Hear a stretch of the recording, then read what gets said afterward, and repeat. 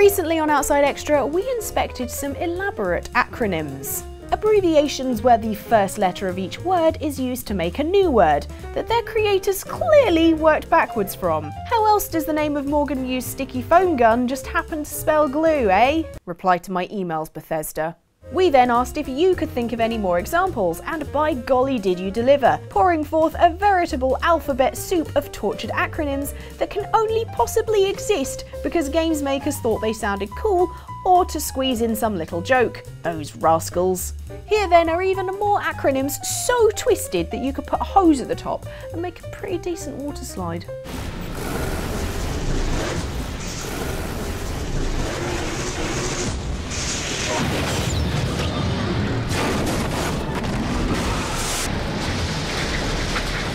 The best, and some might say only thing about an acronym is how it condenses a lot of words into just a few letters, which in itself may be also a word. This one seems to be alive. What a lucky guy. At least death would have saved him from the dreams. So we guess that's what's going on with the acronym s.t.a.l.k.e.r in the game s.t.a.l.k.e.r Shadow of Chernobyl, in which you wake up with no memories and a hot new tattoo. Oh, if I had a nickel every time that happened. I still wouldn't have enough for the laser removal surgery. But it is hard to say for sure. Yes, your amnesiac player character has the game name tattooed on his right arm, and it's not just because he's hashtag living the brand.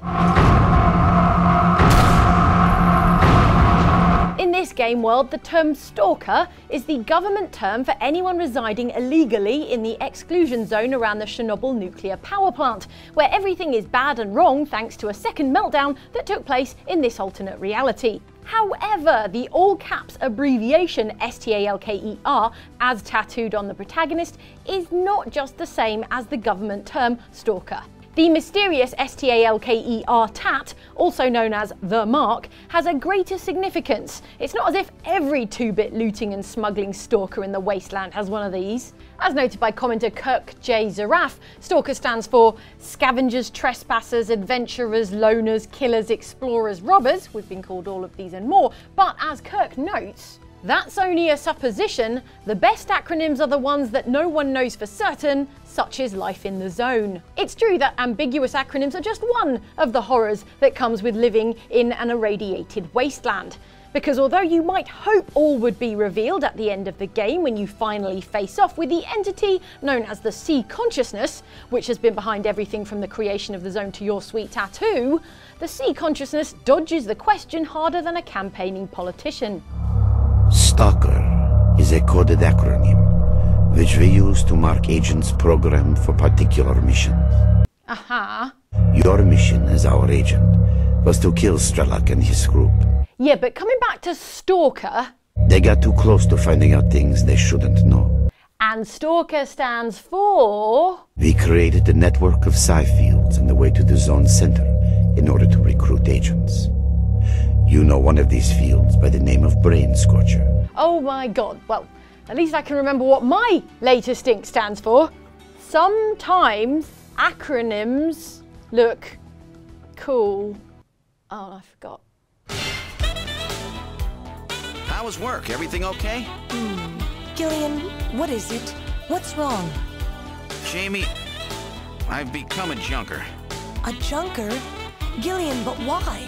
Jamie, you know why. It's the only way we can regain our lost memories. When a breed of sinister robots is killing people and taking their places, your primary concerns should be: 1. What kick-ass name can we give the anti-robot task force? And 2. Does anyone realise that I'm one of those robots? Wait, I've said too much.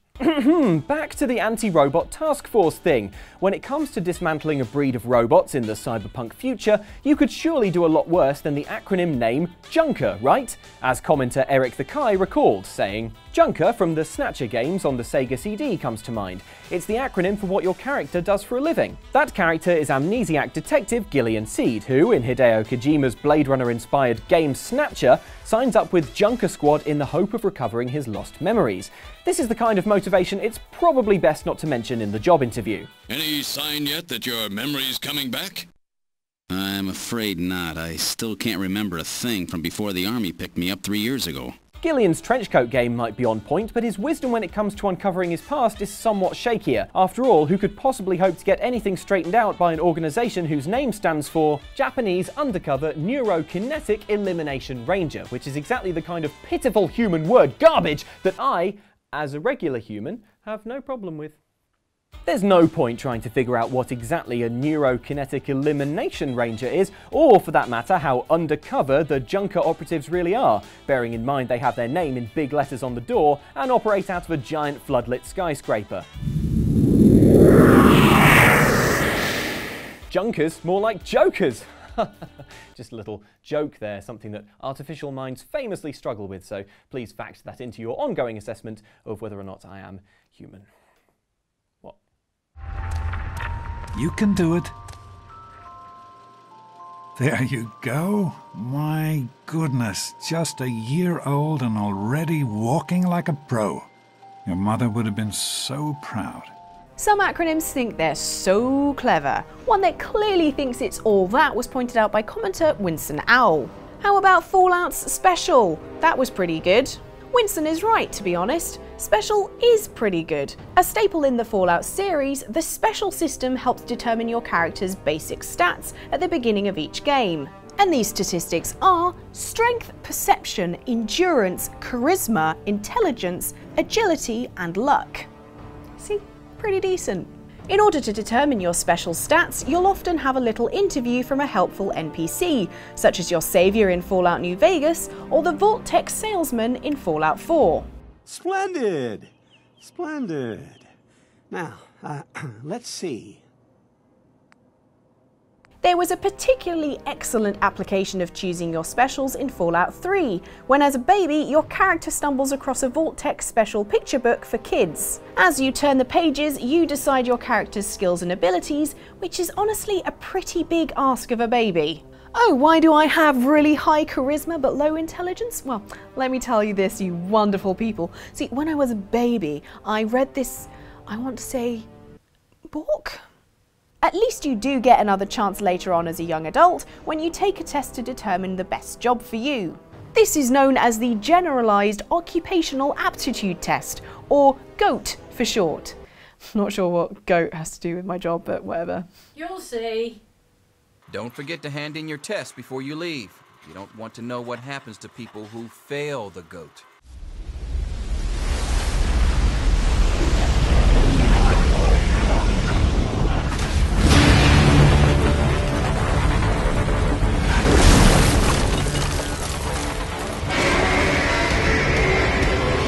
Nothing is better than going to extreme lengths for a really dumb joke, like that time I flew my helicopter up to Everest Base Camp with amusing results. Yeah, Luke, I'm really sorry but about this cutaway gag. We've been looking into the cost of it and like budget-wise, it's just, I mean, the oxygen canisters alone are going to cost tens of thousands. All I'm hearing are excuses. A really dumb joke is exactly where the makers of 2013's Metal Gear Rising Revengeance put their acronym efforts, as noted by commenter Pablo Rojas, who recalled, "What about the DOOMP from Metal Gear Rising? Even Raiden has a hard time with that." Raiden's not the only one struggling to wrap his head around that peculiar acronym, which we may as well tell you now stands for Digital Optical Output Mounted Proxy, which I think means that Raiden is trying to log into the Netflix of another country? It really doesn't matter what it means because the makers of this game don't give two hoots about what the words in the acronym are. They only care about how it sounds when German scientist Wilhelm Dr. Voigt abbreviates it. But first you need to take a dump. Wait, what? A dump? A digital optical output mounted proxy. You'll need one to interface with the terminal. Oh, now we get it. Come on, Metal Gear, why'd you always have to lower the tone? There is another solution. A way to stop Saren that does not require fleets or armies. No, it's too soon. Humanity is not ready for the responsibilities that come with joining the Spectres. Backronym is when an acronym is deliberately formed from a phrase whose initial letters spell out a particular word. So basically all the acronyms we've been going on about so far. You don't have to send a fleet into the Traverse, and the ambassador gets his human Spectre. Everybody's happy. Among the finest of all the video game backronyms, though, is Mass Effect backronym Spectre, suggested by commenter Jabogas, who says, Well, there's Spectre, Special Tactics and Recon in Mass Effect, whose acronym is so painful everyone just spells it as Spectre. To recap, that's Special Tactics and Recon. Which, I mean, come on, the Council, you can't just pick and choose which multiple letters you use from each word to make up your backronym. Commander Shepard, step forward. It is the decision of the Council that you be granted all the powers and privileges of the Special Tactics and Reconnaissance branch of the Citadel. Spectres are hand-picked elite agents empowered by the Citadel Council with exceptional authority because they're really good at doing stuff. And if you know your galactic history, you'll remember Commander Shepard became the first ever human Spectre in 2183. Spectres are not trained, but chosen. Individuals forged in the fire of service and battle, those whose actions elevate them above the rank and file. To be fair to the Citadel Council, they probably just wanted to make their best agents sound like cool ghosts, and they are no more ridiculous than the club of baddies known as Spectre in James Bond, whose backronym stands for Special Executive for Counterintelligence, Terrorism, Revenge, Extortion. Because I guess they wanted to be upfront about their criminal intent, and also have something cool to put on their business cards. Hey, whatever, Blofeld, you do you. But coming back to Mass Effect, the really curious thing about Spectre is that in this universe, the clever backronym only works in the human language of English, where Spectre means spooky ghost. It doesn't work in any of the many alien languages to which Spectre might be translated by everyone's implanted universal translators. Unless each race has its own cool-sounding backronym equivalent for Spectres in its native language, because the acronym translation is in fact also a semantic localization. Which makes sense, because by that point in the future, computer-aided translation would be sufficiently advanced for semantic localization. And why would the Citadel Council even name Spectres in English when all humans are basically looked down on in galactic civilization anyway? And there wasn't even a human Spectre for ages. The Spectres were formed well before. No, I have more Mass Effect. I know. No, you're a nerd.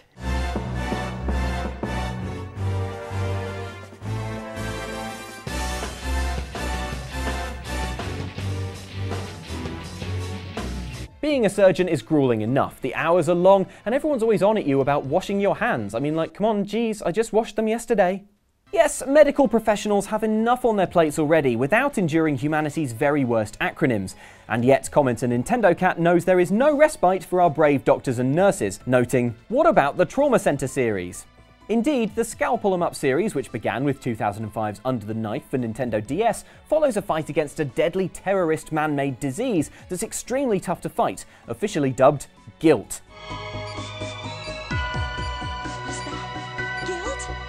This deadly artificial guilt toxin comes in 8 horrible strains, including one that infects the patients with tiny blue bugs that pop out of your wounds and have to be lasered to death.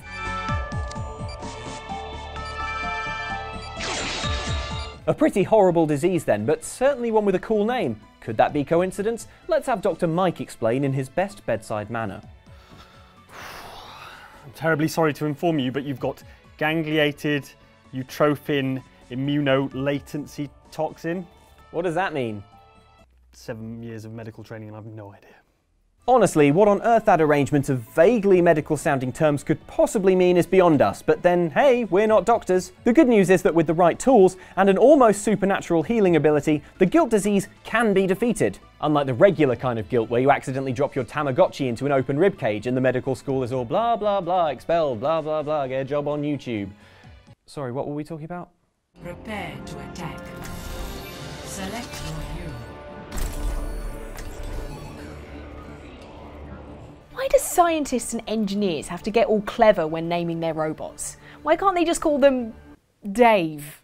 One robotic fighting machine with a ridiculous acronym in Blizzard's popular shooter was pointed out by commenter Stu Mungus, who said, "What about the Mecha acronym on D.Va's mech in Overwatch?" Indeed, cool fan fave tank character D.Va fights her enemies in an equally cool mech suit. The South Korean pro gamer was recruited to fight in this mech because of her pro gaming skills, which she brings to bear on the battlefield. The suit is a hugely sophisticated system that lets D.Va shoot and plow mech first into her enemies. Plus, her special move is to have the mech self-destruct and call in a replacement later, which must be really annoying for all the people who do her custom paint jobs.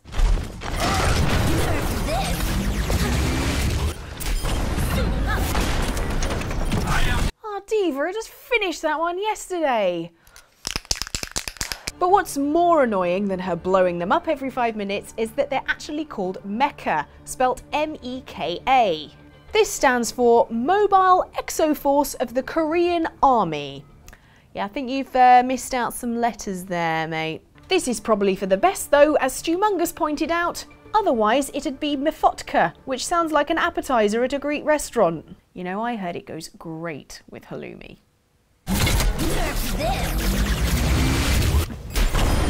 All systems I'm back in the fight.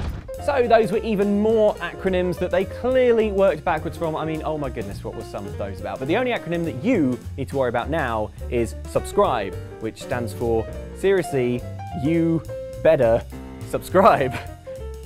Crime. And that's what it stands for. And once you've done that and subscribed, then why not check out these 2 videos, because they're great, you won't regret it, I promise. And hey, it's the S.t.a.l.k.e.r orb right here, so you better click that as well and see what happens. Okay, thanks for watching, guys. Goodbye.